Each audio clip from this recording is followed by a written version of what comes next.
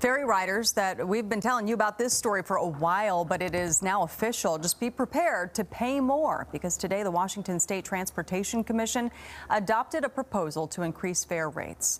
The increase was proposed earlier this summer. The ferry fares will go up 2.5% this October and another 2.5% next October. As we reported earlier, ferry fares took a huge hit during the pandemic, especially with walk-on passengers. Many daily commuters have been working from home over the last 18 months.